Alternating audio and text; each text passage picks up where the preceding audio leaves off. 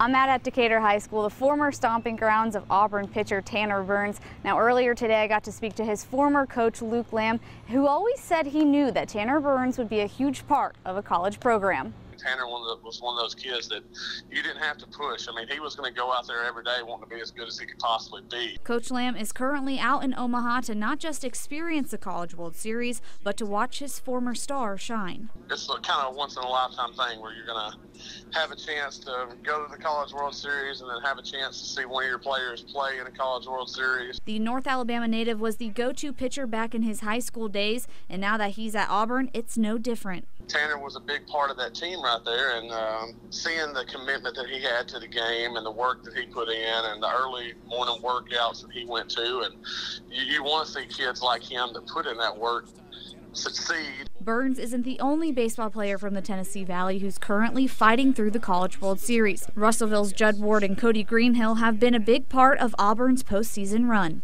I think it's helping kids follow the game. I mean, they've always followed the College World Series, but now having local ties to it, I think the kids are a little bit more bought into trying to watch every out, every inning, and they're keeping up with it a lot closer than they usually would be.